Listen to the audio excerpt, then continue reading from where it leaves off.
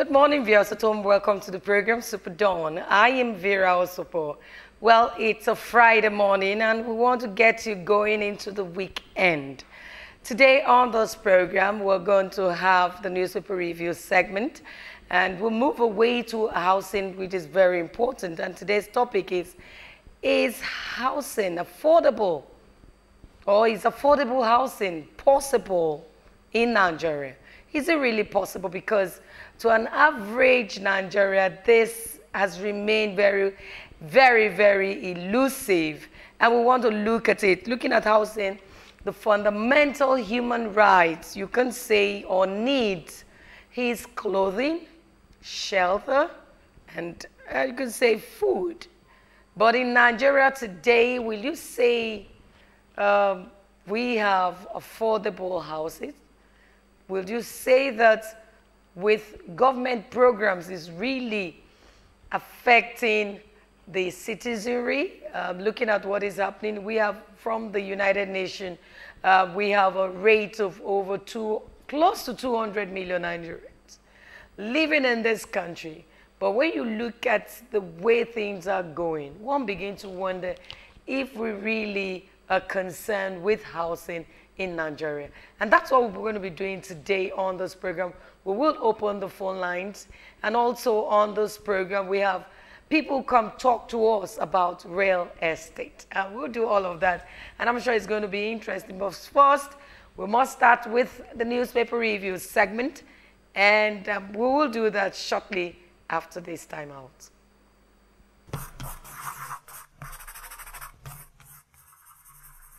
SUPERDAWN, your daily live current affairs program where topical issues that border on politics, economy, sport, and sizzling national issues are analyzed, now holds every Monday to Friday, 8 a.m. to 10 a.m. on Superscreen television. Let your voice be heard. Join us.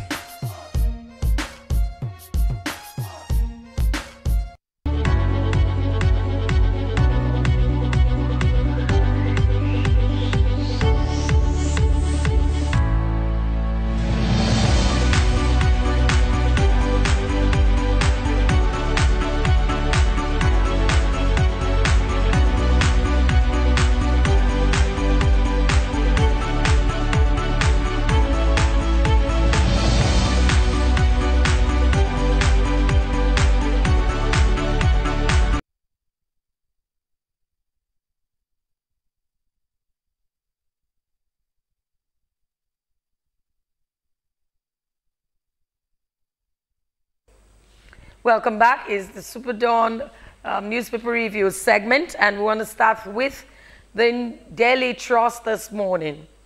2019 concerns over scant details on INEC's website. Details about the upcoming 2019 general elections are scanty on the official website of the Independent National Electoral Commission INEC Daily Trust reports. Findings revealed that, save for the countdown to the polls, vital information about the election schedule for February next year are yet to be published on the website of the electoral body.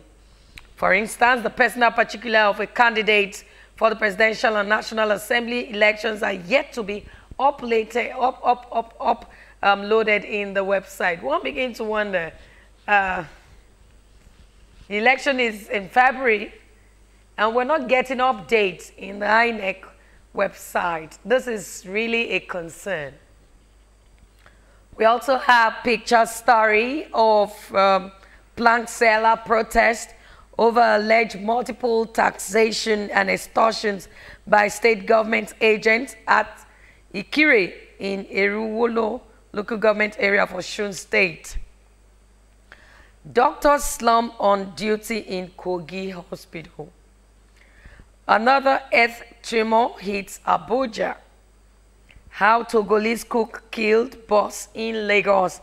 I think I would just take that particular one before rounding off the Daily Trust report. The police in Lagos yesterday gave an insight into how Credit Suisse chairman Chief Obi Badimosi, was allegedly stabbed to death by his Togolese cook at his Parkview residence in Ikoyi, Lagos, yesterday. The cook, who was only identified by his first name Sunday, had been declared wanted by the police. He allegedly murdered his boss on October 31, 3 days after he was brought from Ondo. Nan gathered that the deceased wife had gone to the bank when the cook carried out the act and only came back to find her husband in a pool of his own blood. This should be a lesson for all of us. Right now he's missing. And I'm going to read, it's a weekend, so I'll read how he did that. After committing the act, the suspect went to the toilet and pulled off his white cook uniform as it had been stained with blood. He left also the knife he used inside the toilet, the police source said. The source noted that the knife used in perpetrating the act showed that the suspect could be an ex-military man. Again, the police said we went through his things and found some old pictures of him putting on camouflage belonging to Republic of Benin military, the source has added. So I said I was going to take just this one in the Daily Trust before we move into the next paper. We must be careful with house managers. We bring them into our homes. You must get referees. You must get details about who you're taking in. Some of them are not who you think they are. We must be careful. Moving away from the Daily Trust, let's take some stories in the Punch newspaper this morning. And it says, Ogun, Imo governors renew attack on Oshomole. And the writer says, party chair has shown disdain for APC, Buhari's interest. Amosu, I think we need to get that story out. It's not too interesting for the APC party having issues with the chairman. Ogun, Imo governors renewed attack on Oshomole. Governor of Imo State, Rochas Okorocha, and the Ogun State Governor, Senator Ibikunle Amosu, on Thursday renewed the attacks on Adams Oshomole, the national chairman of their party, and the All Progressive Congress. While Okorocha claimed the fortunes of the APC had witnessed a downturn since Adams Oshomole took over as the national chairman, Amosu alleged that the party chairman and his cohorts were working towards handing over Ogun to a gang of expansionists. The Amosu's attack is contained in a statement written on his behalf by the State Commissioner for Information and Strategy, Otumba Debayo Adeniyi, a copy of which was made available to the Punch correspondent. Amosu, who was reacting to Oshomole's defense on the crisis rocking the APC following its recent primaries, noted that Oshomole had visited injustice on Ogun State by not allowing the wishes of the people of the state to stand. Well, it's a long story here. You need to get hold of the Punch so you can read. This coming from PDP also tells Tinubu, says, watch your tongues. PDP tells Tinubu.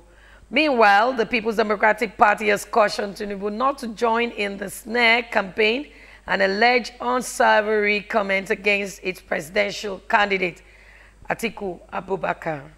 The opposition party said Tinubu, as an elder statesman, should not reduce his pedigree by engaging in what it's called indecorous utterances, which is said had become the trademark of his party, the All Progressive Congress. The National Publicity Secretary of the PDP, Kola, said this in a statement in Abuja on Thursday. He was reacting to statement credited to Tinubu, who reportedly boasted that APC will defeat the PDP and its presidential candidate in the 2019 presidential election. Tinubu had said the country will not return PDP which he alleged ran the country badly while in power for 16 years. Well, you need to also get the papers. You can read more. How to avoid cash check transaction in your business is the personal banking segment of the Punch. We have in the papers, Lagos trader commits suicide to spite mother. A trader, Fumilola Adeodu, has committed suicide in Iremi in Magboro area of Lagos State.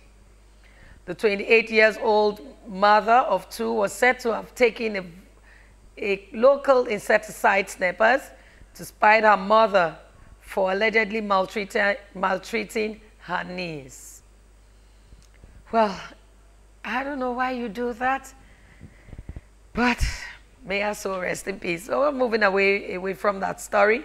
Controversy as Lagos DPP declines prosecuting suspected APC talks. We also have in the Punch this morning, we just take one smart story from the Punch. It says, police move in as crisis rocks Ekiti PDP secretariat. That's all we can take from the Punch this morning.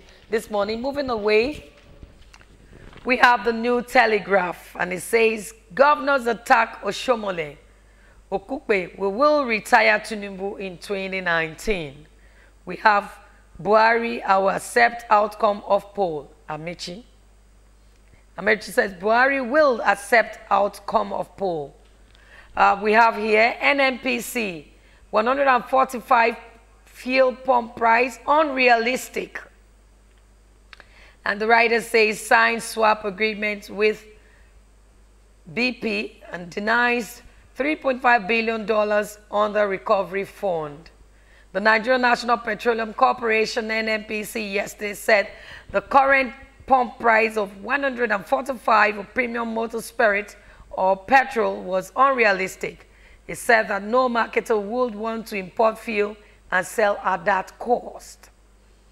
That was at the Senate, and that was as the Senate gave the corporation a 2 weeks ultimatum to furnish it with all the documents pertaining to how it had utilized the $106 billion, and that's about $383.2 billion National Fuel Support Fund it's set aside since October 2017 till date. The Senate is saying, come and tell us, furnish us with your details on how you spent that amount.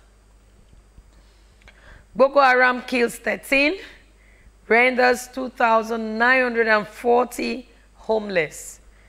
And this says, police discover training camp in Taraba. Federal government arraigns 130 sheikhs in court. We have nothing Islamic about sheikh protesters. That's coming from the IGP. Customs seizes 67 cartons of tramadol and 538 bags of cannabis. We have 2019, Lagos, Agbaje Peak female bank director as running mate. Nigeria's economy looking good, says Buhari. Finally, from the New Telegraph, suspended NHIS boss sues ministers and NHAI. You need to get hold of the New Telegraph, then you can read more. We'll go on this break. When we come back, we have the Nation newspaper to look at some of the headlines this morning. We'll be right back.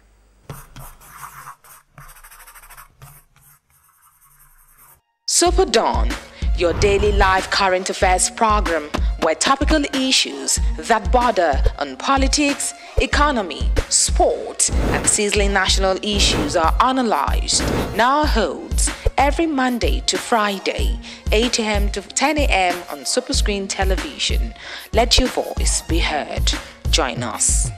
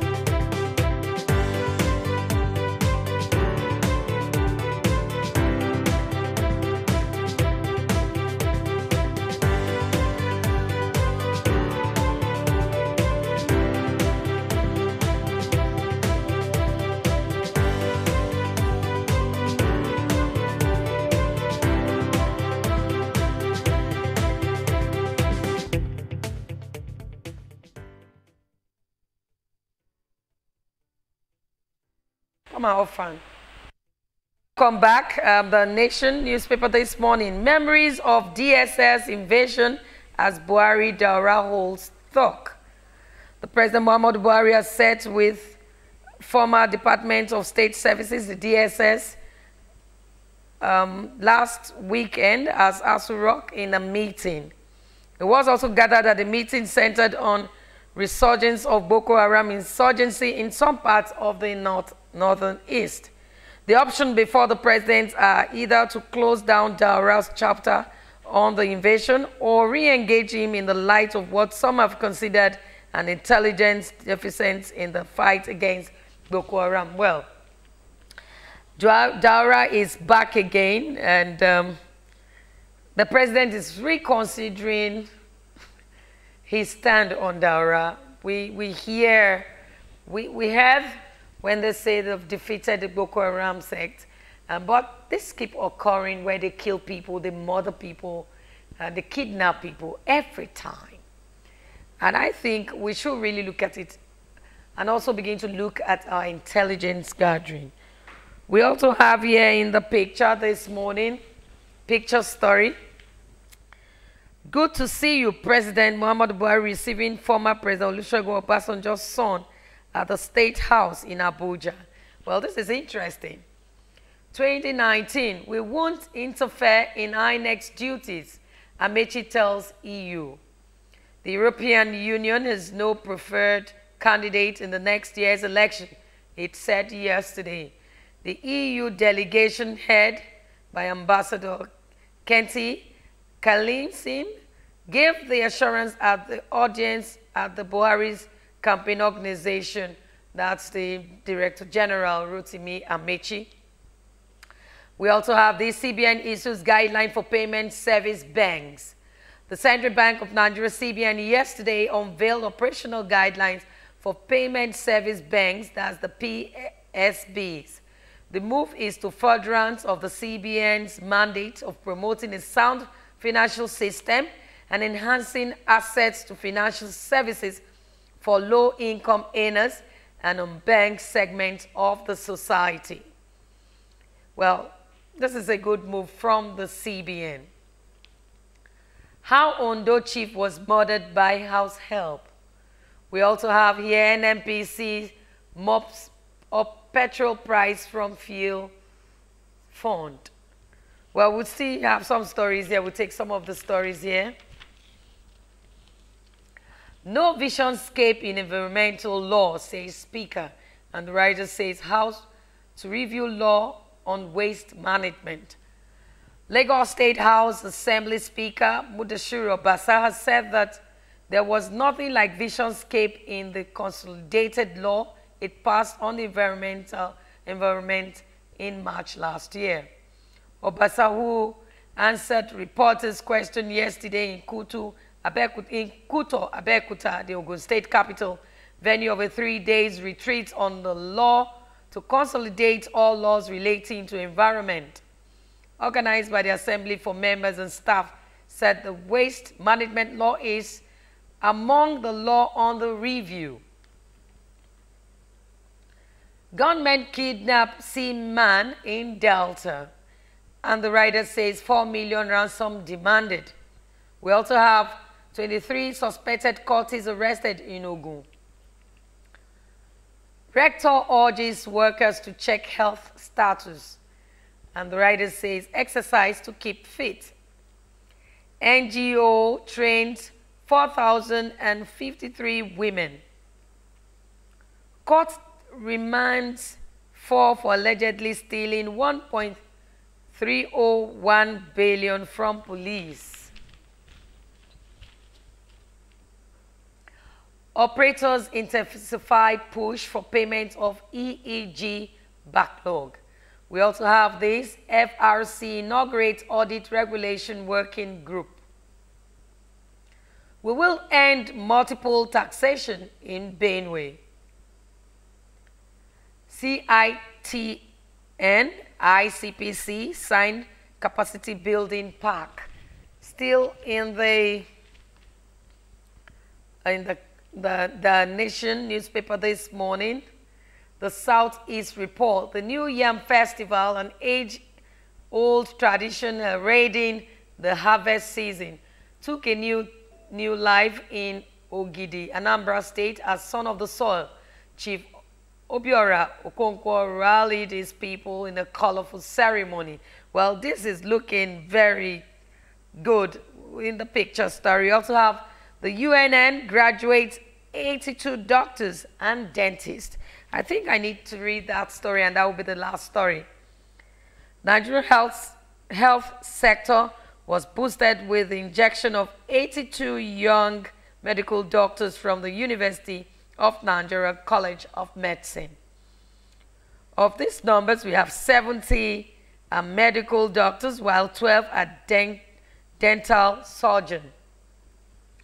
Presenting the graduates of the Medical and Dental Council of Nigeria for induction, a joint ceremony held in Enugu State, the then Faculty of the Medical Sciences, University of Nigeria. Well, you need to get hold of the Nation newspaper this morning. You can read more on it. Very interesting headlines this morning. This is where we end this segment, the newspaper review segment. And we'll go into the housing segment.